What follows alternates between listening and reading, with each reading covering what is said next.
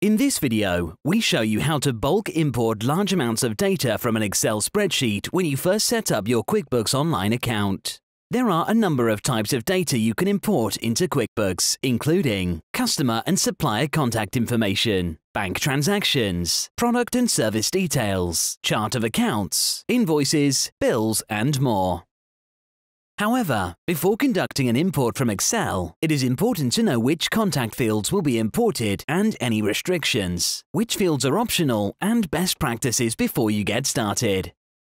This example displays a layout for an Excel spreadsheet. Make sure the columns on row 1 have the same headers as under the capital letters shown.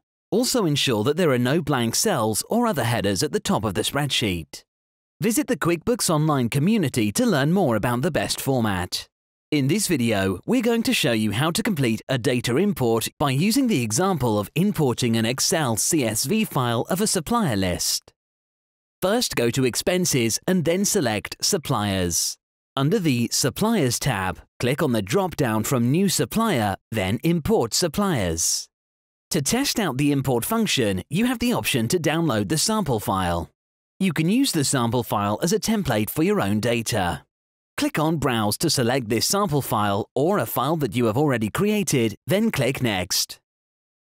Under Map Fields, you'll need to check each field to see that it's been mapped correctly. On the left-hand side of the window are the QuickBooks Online fields, and on the right-hand side are the fields that will be pulled from your imported file. If a field is incorrect, you can select the best option from the drop-down. Once you're happy, click Next. A list of suppliers' information will be displayed for you to check. You also have the option to only select a few suppliers rather than the whole list by selecting these checkboxes.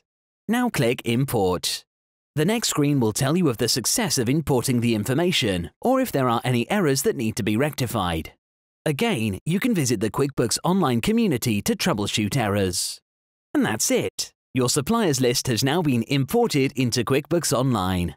Follow this process to bulk import other types of data to save on manually entering details into QuickBooks.